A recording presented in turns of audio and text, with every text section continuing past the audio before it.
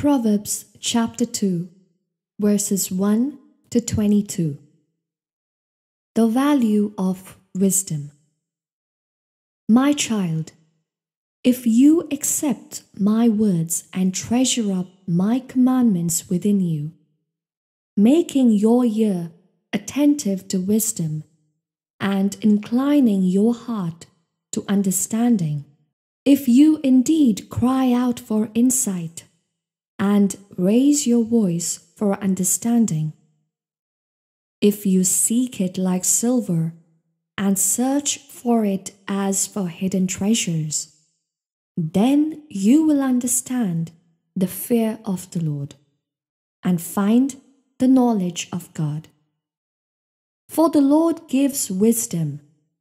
From his mouth come knowledge and understanding. He stores up sound wisdom for the upright.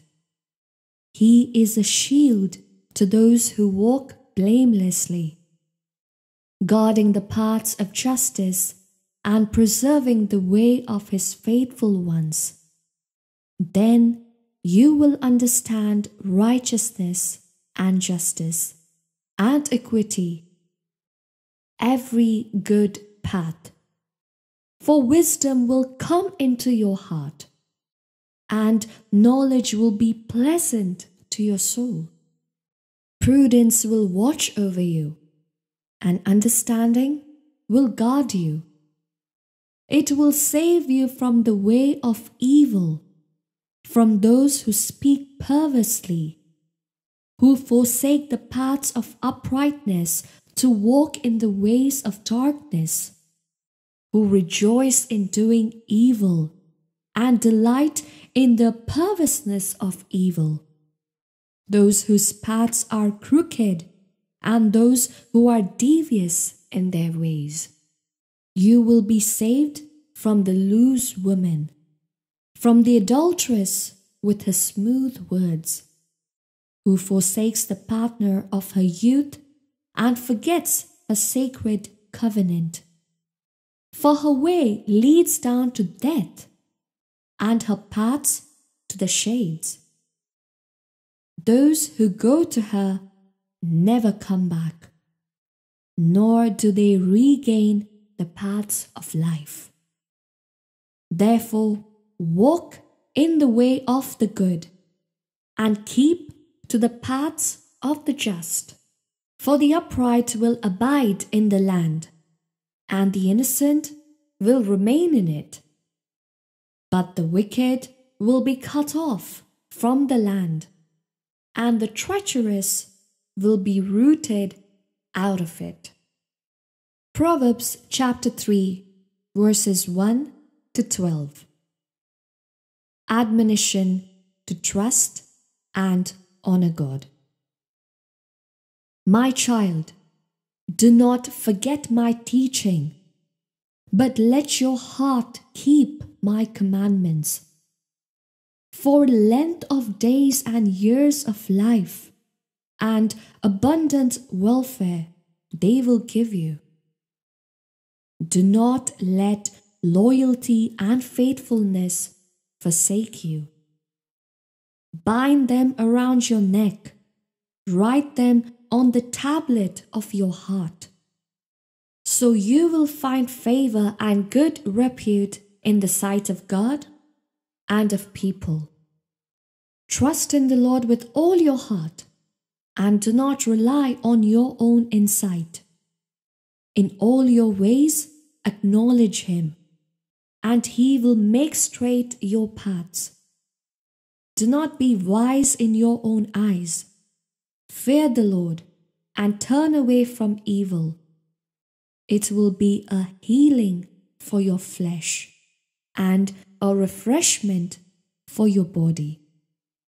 Honor the Lord with your substance and with the first fruits of all your produce. Then your barns will be filled with plenty, and your vats will be bursting with wine.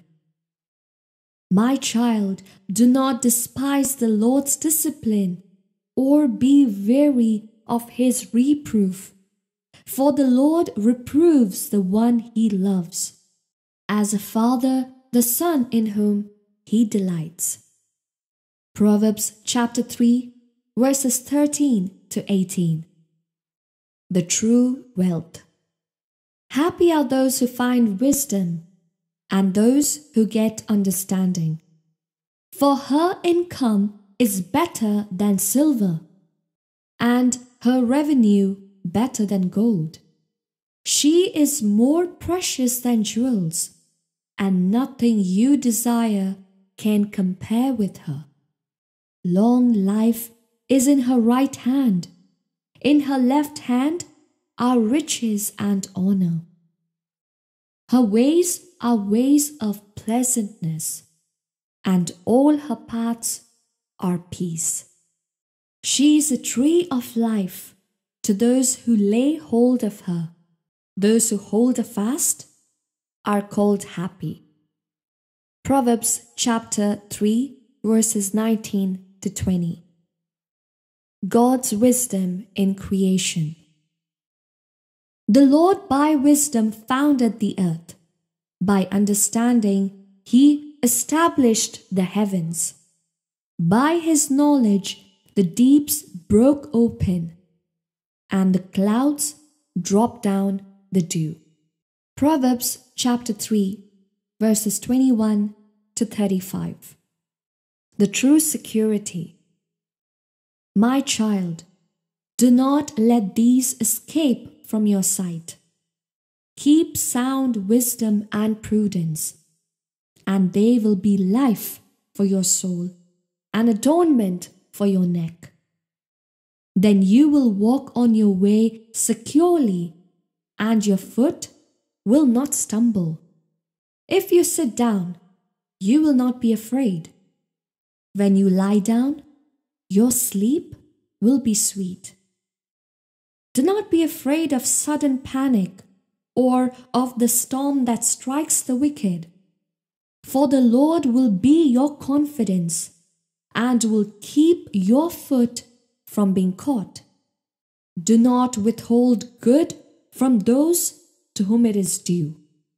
When it is in your power to do it, do not say to your neighbor, "Go and come again. Tomorrow I will give it," when you have it with you. Do not plan harm against your neighbor who lives trustingly beside you. Do not quarrel with anyone without cause when no harm has been done to you. Do not envy the violent, and do not choose any of their ways. For the perverse are an abomination to the Lord, but the upright are in his confidence. The Lord's curse is on the house of the wicked, but he blesses the abode of the righteous. Toward the scorners he is scornful, but to the humble he shows favor. The wise will inherit honor, but stubborn fools disgrace.